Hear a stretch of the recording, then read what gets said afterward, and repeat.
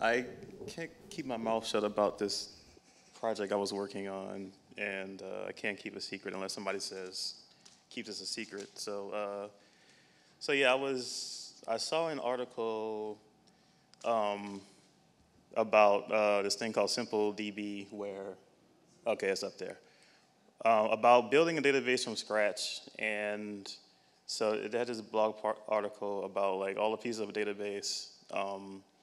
And I never really understood how databases work all the way. Like, as far as like okay, you can see that. Okay, basically around like this level. Oops, that didn't work.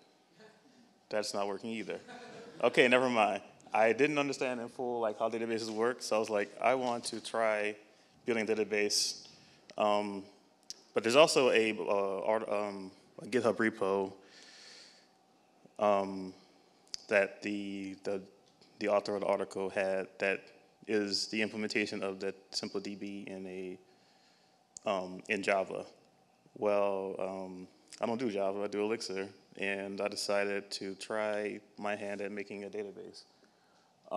And I was following along with this kind of pattern right here, and then I got around to the part about like storing the data on disk, and I was like, I don't know how you're supposed to do this. Like, there's B trees and stuff, but like, how do you save data in a B tree? I don't know.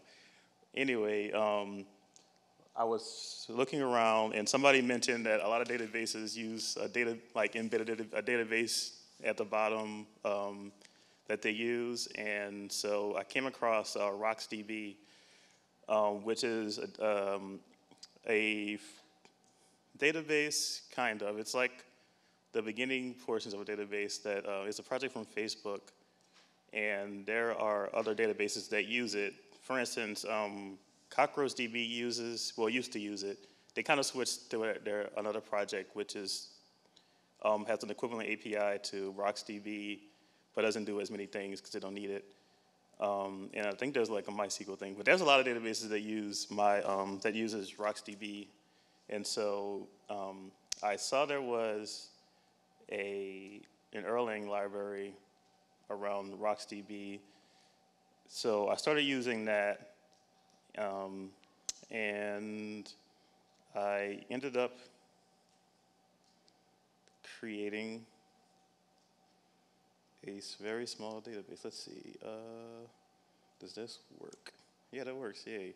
So the first thing I tried to do was make a parser, and I'm horrible at parsers, but Nimble Parsec helped a lot as far as like creating that, so that I can actually turn this SQL into what I need to traverse the database. But let's see, the heart of everything is in here, these operations where I'm interacting with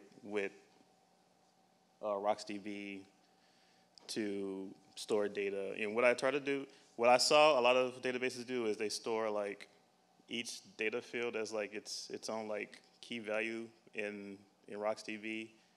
Well, I didn't exactly do that. Like, I put all the data into one key, but what I did do was take all of the fields. It basically takes JSON. I take all of the fields and I make an index for each one, so that you automatically have indexes or indices for when you're querying. And the other thing I try to do is, one of the things I've been fascinated about is the idea of using hashes to determine to prove that the data hasn't been manipulated at all. So other thing where it's almost like a mini like blockchain, to where you have a previous hash and the current hash, and the next data would have the previous hash, which is the hash of the previous value, and then it uses that hash and associate along with the data here, along with the data you have, to create a new hash, so that you kind of build up like that it there's nothing has changed that you can kind of prove that nothing's changed. So yeah, that's kind of a work in progress, but I just want to show that you can kind of start creating a database if you like look at something like RocksDB and start to build on top of it, and there's that Erlang RocksDB library that you can use to do some of that with, and that's pretty much all I want to show. That's it.